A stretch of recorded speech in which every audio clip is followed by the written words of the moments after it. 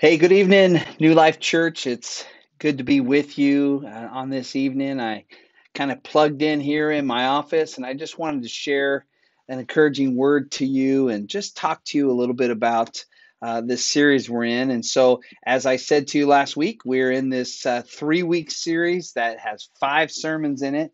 And we're doing a couple of Wednesday nights. So this is first Wednesday night. So thanks for joining us and for jumping in.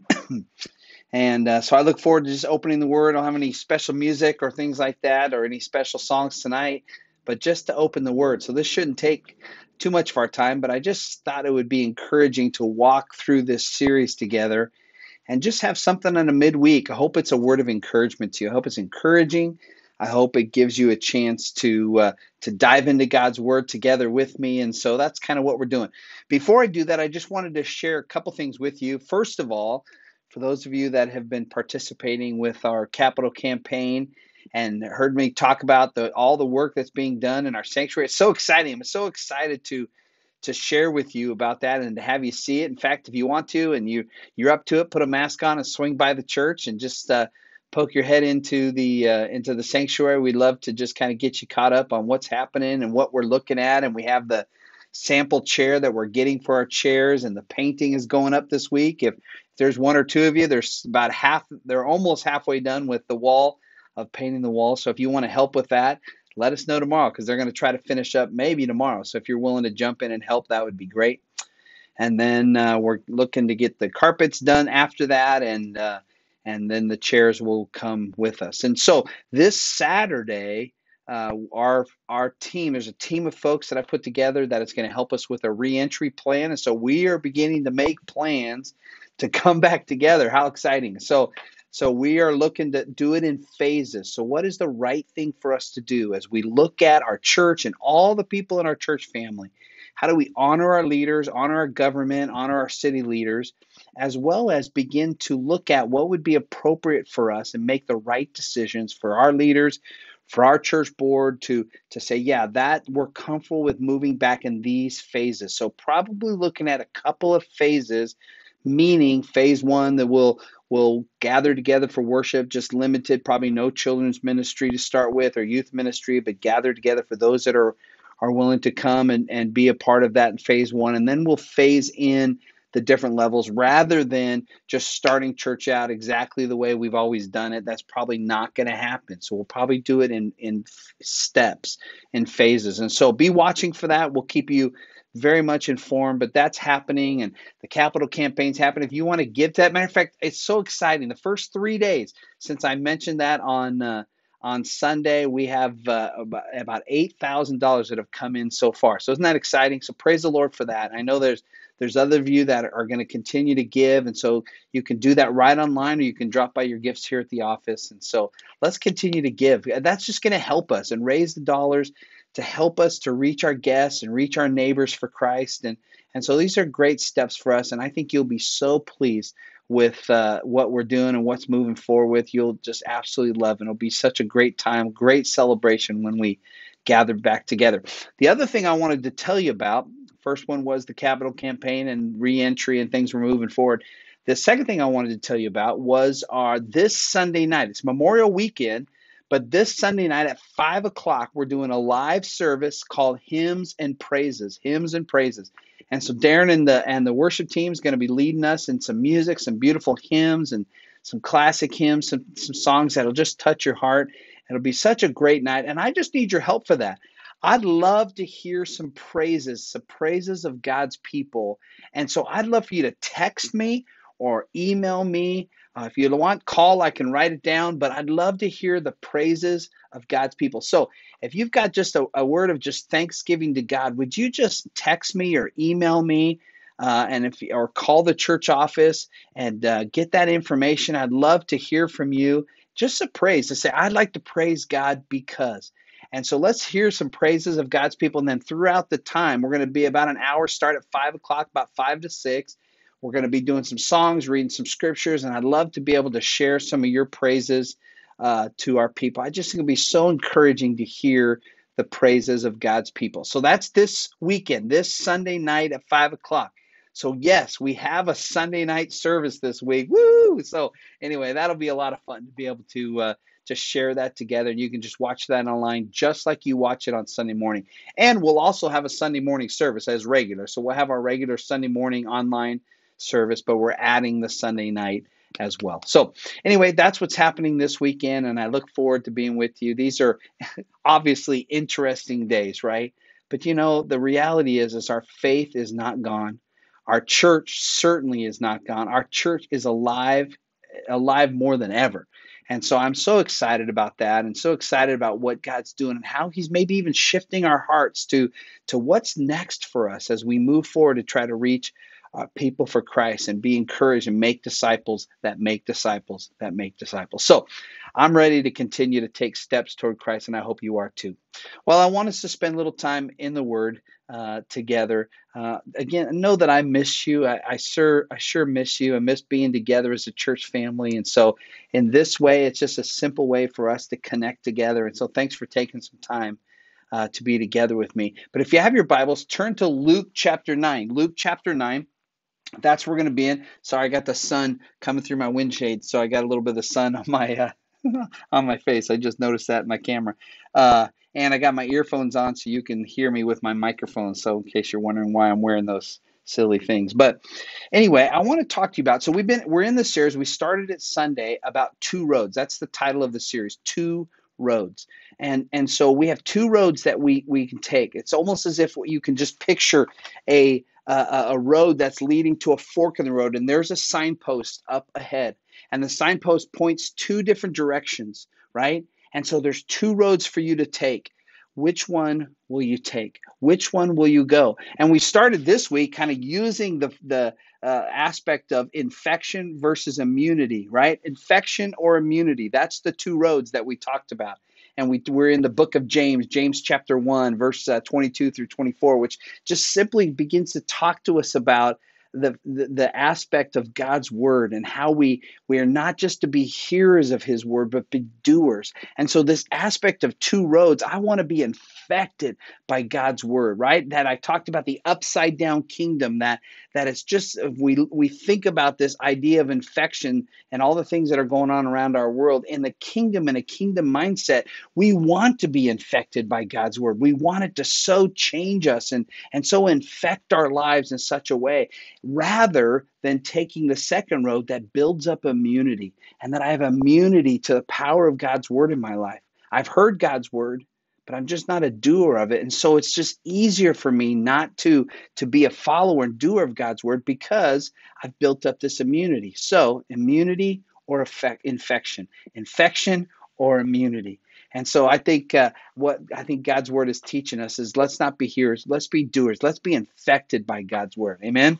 So that was the beginning of this series, and today I just am going to talk to you about this same concept of two roads. Right. So here we are. We stand in the middle of the road. Here's the signpost. One says to go one way. If you follow the first sign, you go this way.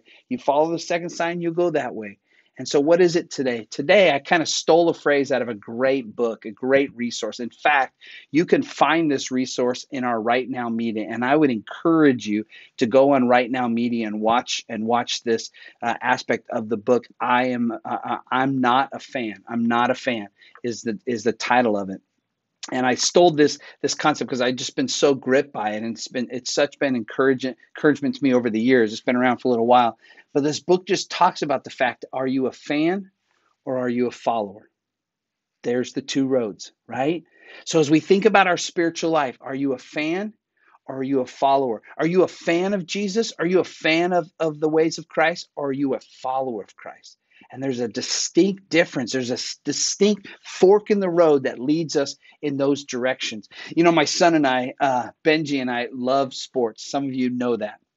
And we love watching basketball. It's one of our favorite sports to watch together, and so we're Laker fans. And so this not I'm not saying this for debate or anything like that, but we will debate you about that. But anyway, we're Laker fans. But it's funny, these last couple of years, last few years, if you know anything about basketball and sports, so that, which some of you may not, and that's okay.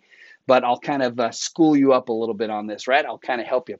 Because over the last few years, the Golden State Warriors have been like the team to beat in basketball, right? And so over the last couple of years, I've been like, hey, I love the Golden State Warriors. It's fun to watch. And my son, Benji, has been giving me a really hard time about like jumping on the bandwagon of the Golden State Warriors. They're saying, you're just a fan of the basketball, right?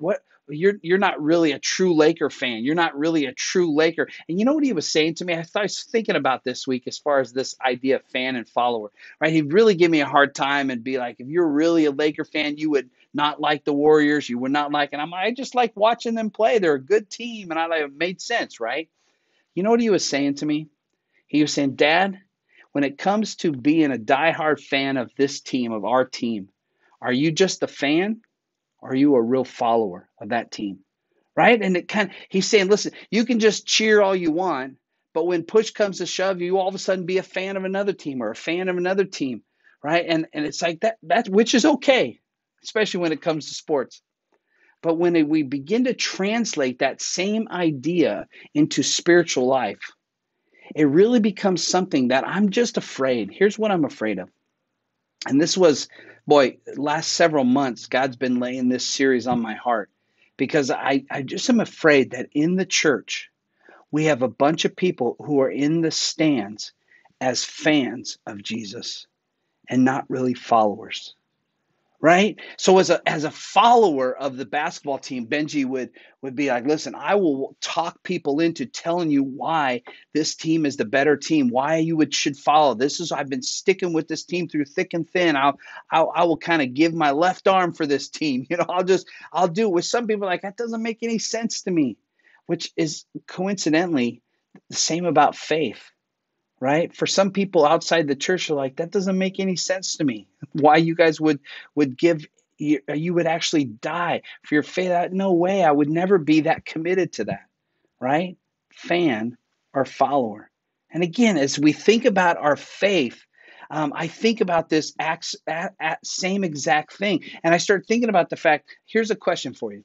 How would you define your relationship with Christ? I talked about how Benji defines his relationship with his favorite basketball team and how I kind of was a little more of just a fan of the team, obviously, and my allegiance, if you will, right? But when it comes to our spiritual life, here's a good question for you and for me, right?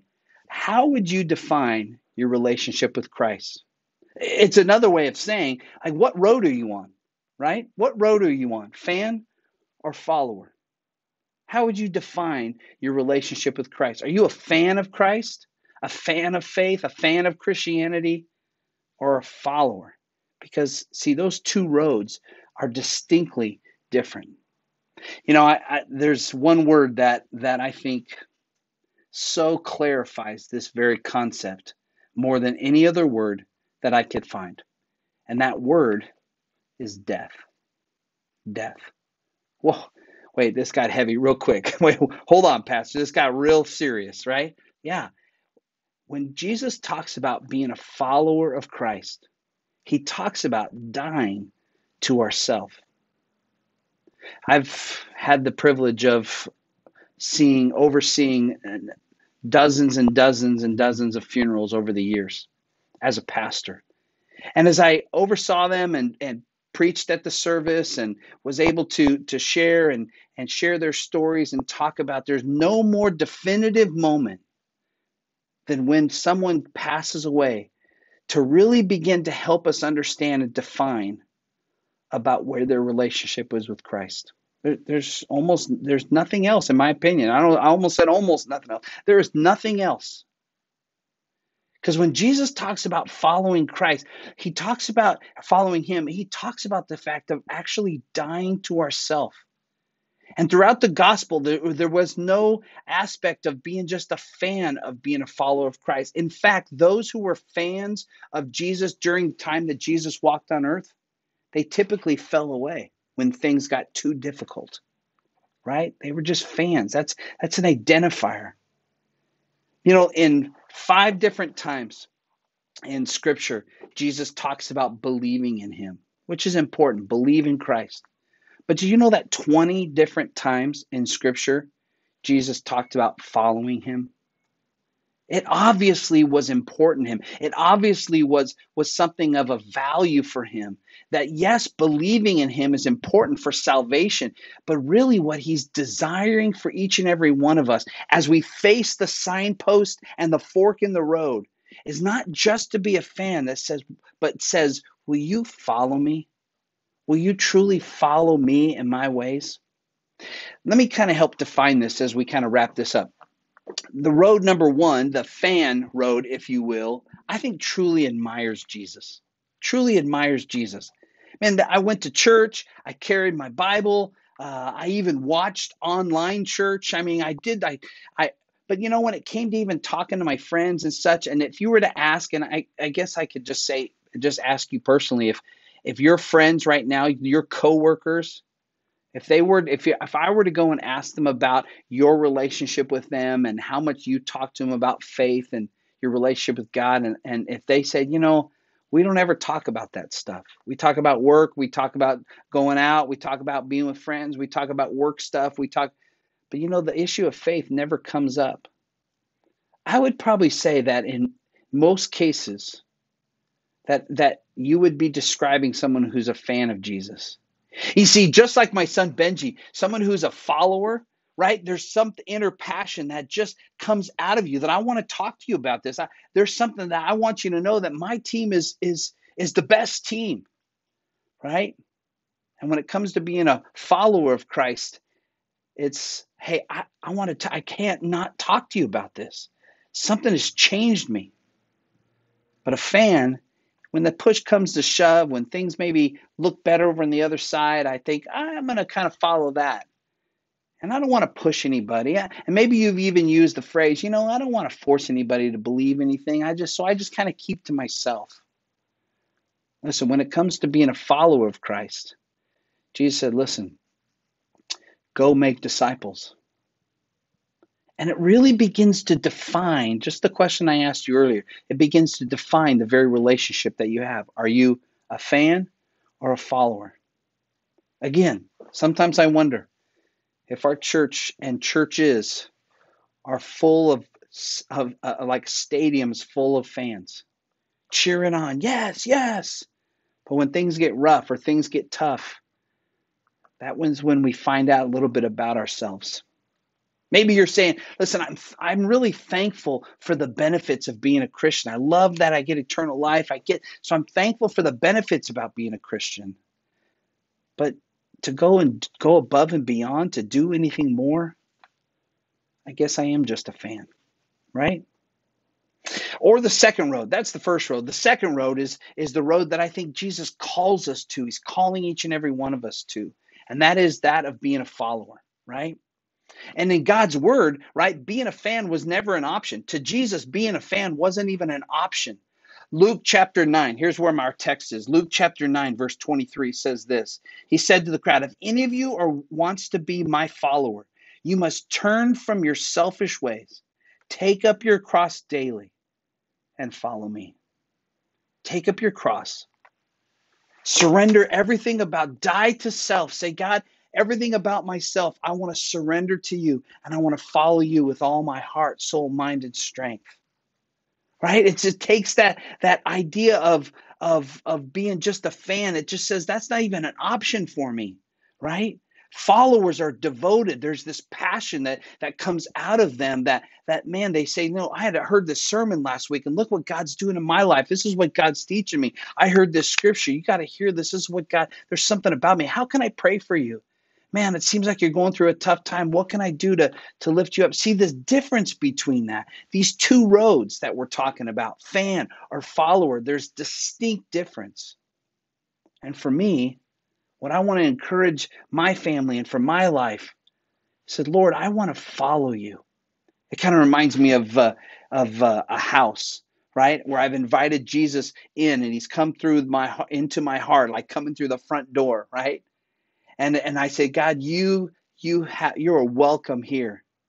But there's maybe some rooms upstairs or rooms in the back that I don't really want you to have access to yet. Right?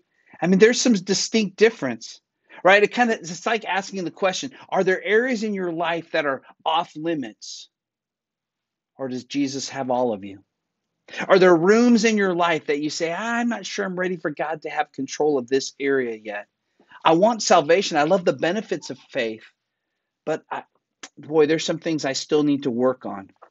And I have things that I've had to work on in my life too.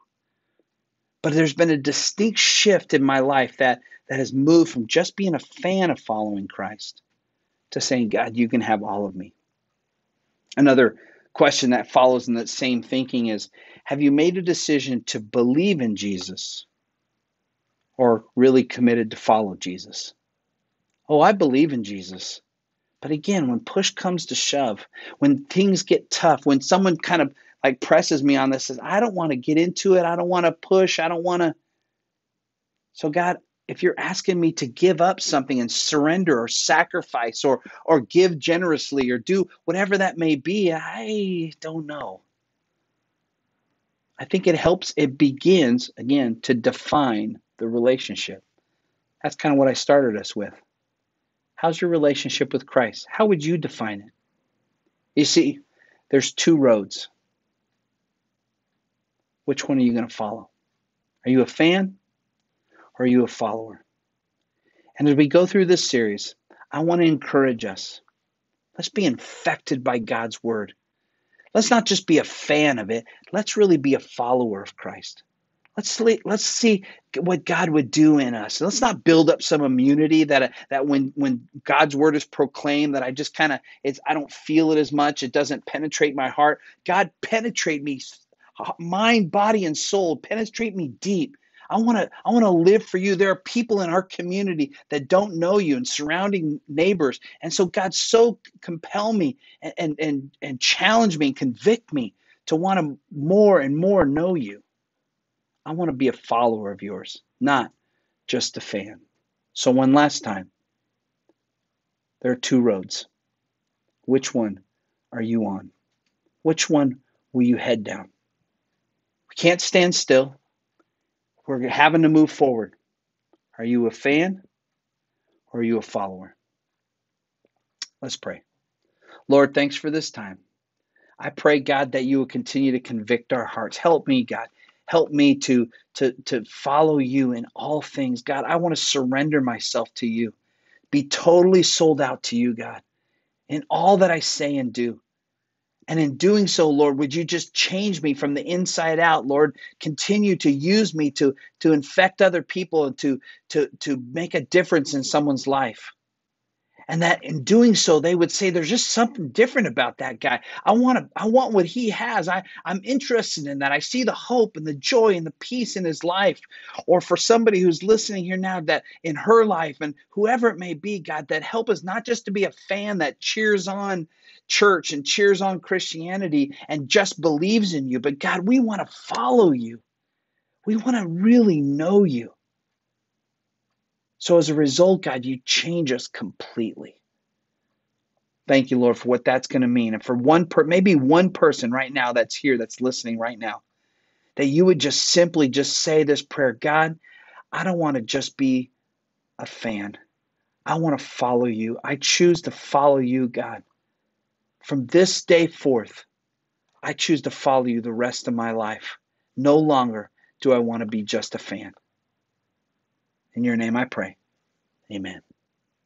If you prayed that prayer, listen, that can be your praise for this Sunday night. Would you send me an email or a text saying, Pastor, I don't want to be a fan, just a fan. I want to be a follower. And I've committed that for the rest of my life to do that. I would love to celebrate with you. Whether you've walked with Christ for a lot of years, listen, part of this requires humility and vulnerability and honesty to say, yes, that's me. I choose to be a follower of Christ. Send your praises in for this weekend. I look forward to being with you Sunday morning and Sunday night this week. And let's continue to put God's word close to our heart, right? Let's keep it close. Let's follow him every day of our life. I love you. Thanks for being with me in this time. Have a great, great rest of your week.